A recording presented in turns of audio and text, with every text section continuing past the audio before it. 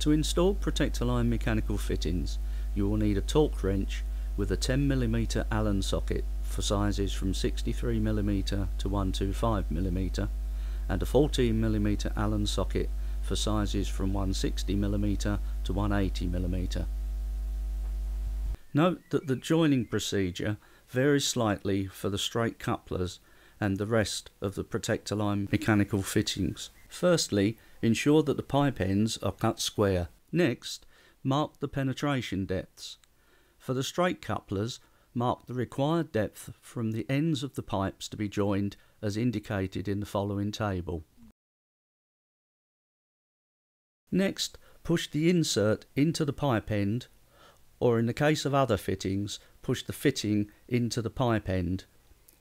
For the couplers, slide the second pipe end onto the insert and then push the pipes together.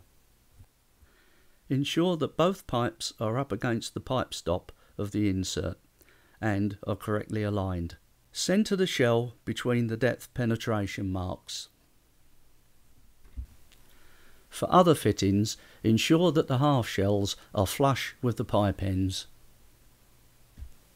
Mark the position of the coupler on the pipes. The fitting is ready to be tightened.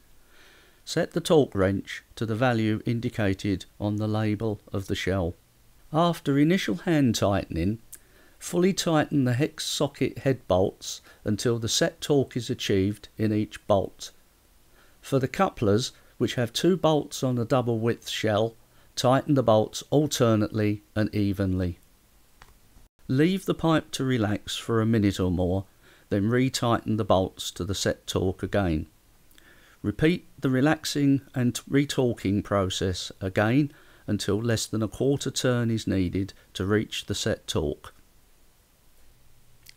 It's normal for the retorquing process to be conducted 3 to 4 times over the course of 5 minutes, but a longer allowance for relaxation between retorquing may be needed in extremely cold weather, where 10 to 15 minutes may be needed for the complete installation process. The joint is now complete.